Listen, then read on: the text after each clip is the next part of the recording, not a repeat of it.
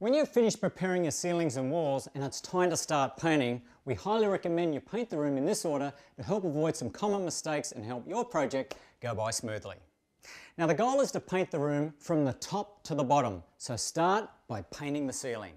Now this way, if you drip paint on the walls, that won't be a problem, since you'll be painting the walls after you finish the ceiling.